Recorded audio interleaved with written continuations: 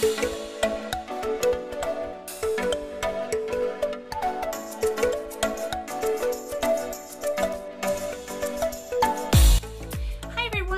back to Sharon Cullen Art.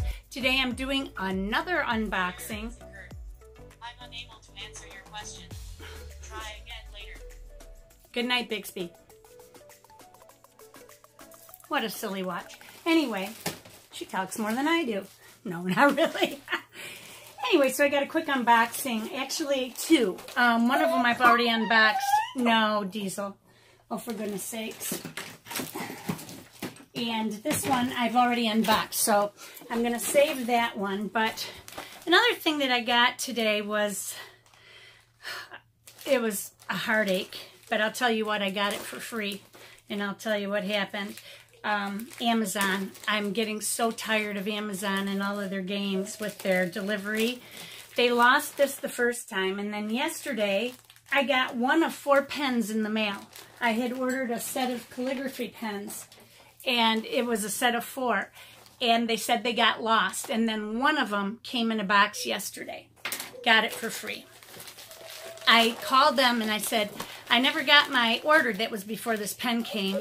They said, oh, it was lost. We see that the delivery person put down that it was lost, so you'll have to reorder it. And I said, well, that's a bunch of BS. I want it overnighted to me. I shouldn't have to wait, you know. So they said, okay, we'll overnight it to you. 2 days for overnight shipping because it was a certain time in the day. I thought, well, that's crazy. So then today, my watch goes off and tells me that, excuse me, I got to throw his toy. There you go. Now go lay down. They told me that it would come today. So my watch tells me it has been hand delivered to the resident. I was up here doing my Inktober sketch. Nobody hand-delivered me anything or knocked on the door, and Diesel knows when a truck is coming. He knows. You guys have seen it. So I thought, this is a bunch of BS.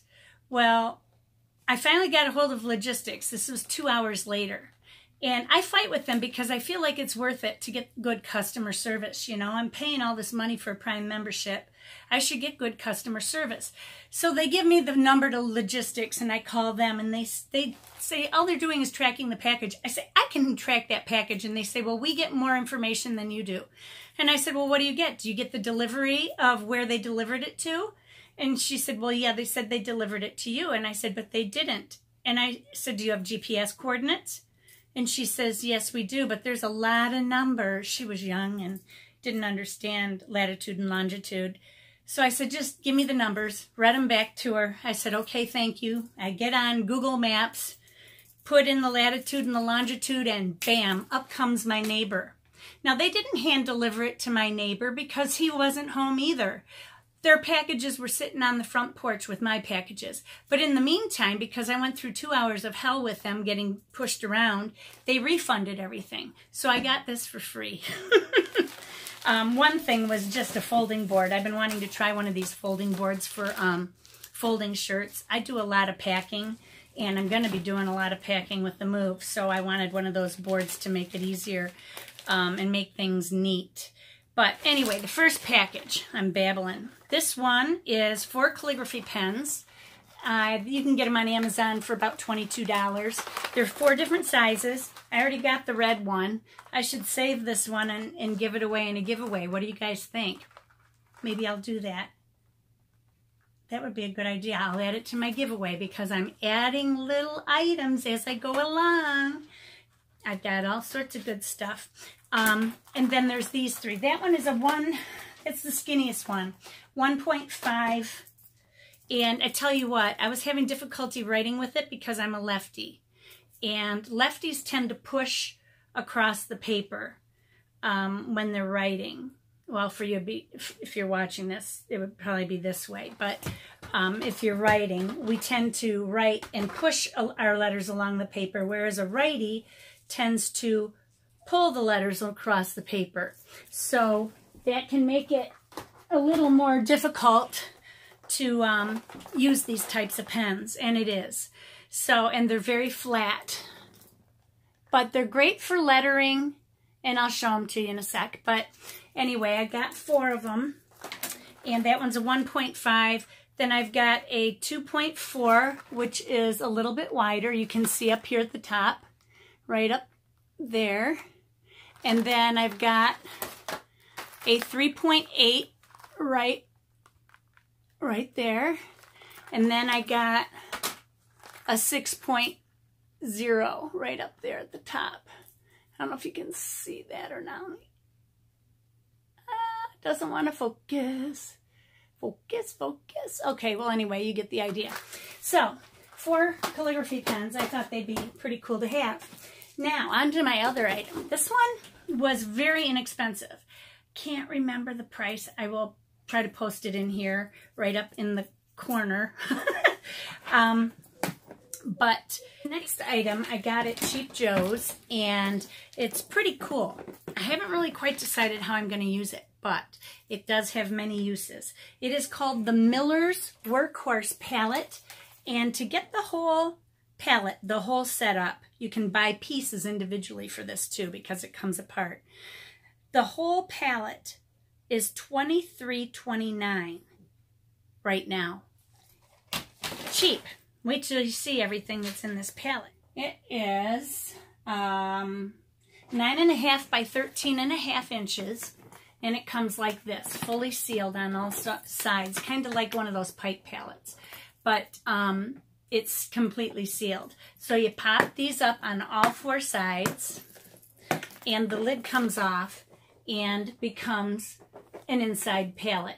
Now it's got that shiny surface, so I've got a feeling we'll have water beating up. Let me just put it on here with my fingers, some dirty water. Yeah, it's going to want to beat up, so I have to use a magic eraser and carefully get that off of there. But then it's still closed. That's because you have another lid here. Oh, it comes out on this side. This, I didn't realize that. Hang on a second. It's hard to do this upright.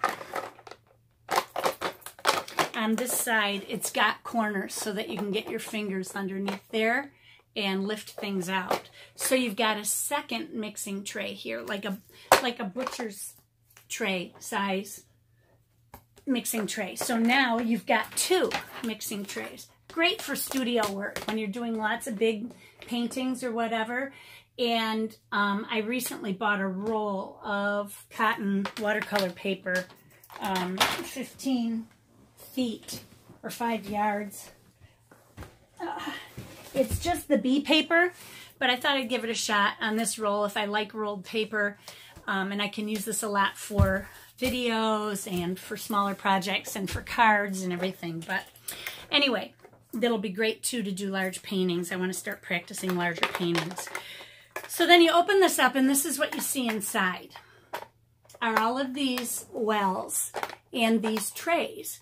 Well, you wonder, why are they wiggling and not staying in? Well, because there's 6 of them here. I got 6 trays, so they all come out. Everything comes out. I got 2 more here, and I've got 2 more here. And then up here, I have these 3, they only give you 1 of each of these. These 3 for watercolors to put into these. So there's 21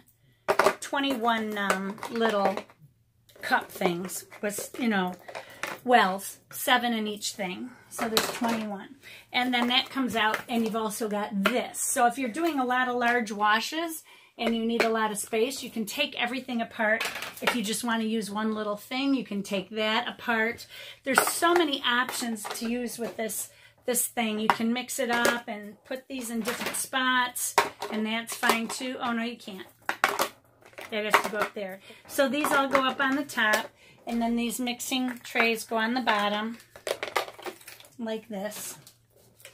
And easy to get out again because you've got the corner thing right there, down in the corner. But anyway, isn't that really cool? $23. Now, if you buy these pieces separate, if you want to get extra 7-well palettes like this, they are $4.49 open stock. The large mixing palette, if you want to get just this thing, oh, I think it's just this thing, the 9 by 12.5, that's $11.39. then to get these are $3.09. So if you start adding all of these up, it starts to cost a lot of money, you know. You really are getting a deal by buying this for $23.29. But I'm excited to use it. I am going away for a week, and I don't think I'll be taking it with me. It's a lot to carry along, and I really don't need to use it up north, but it's very cool to have.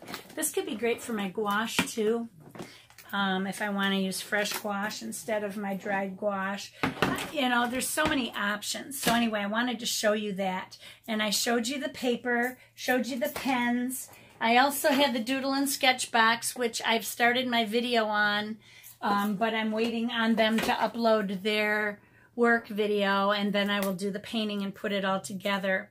I also got my calendar. As many of you saw over on Instagram, my artwork is being used for the month of July in this calendar. So that is in my Doodle and Sketch video at the beginning. I'll show you part of that. And that is pretty much it. I think I got everything. But like I said, oh no, there's one more item. One more item, and I almost threw it away because I threw a box in the garbage and this fell out. Thank God I got it. This is a Cheap Joe's Legend Kolinsky Sable size 4. I've been wanting a new size 4, and it is big. It's a big 4. You can see, my paper just fell over. You can see how big it is. When I compare it to a, let's see, is this a 4? Oh, that's a 4 synthetic. So if I put them side by side, you can see the difference. It's longer, but it's got a long point on it. And I wanted a finishing brush, you know, something that I could do fine work on. So I got this brush to do it with, and I'm really looking forward to using it. And I got a few new watercolors. I got, let's see what I got. I got Gothite Brown Ochre from Daniel Smith.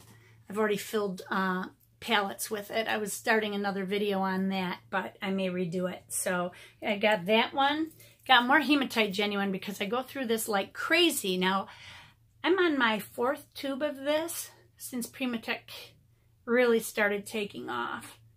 I think last year I did a video on the Primatech set of 5 paints or 6 paints that they give you, the little 5 ml tubes. So then I went ahead and bought more hematite. I used up the little tube, used up a big tube, used up another big tube, and now I've got this one that I'm using, or this one, I'm sorry.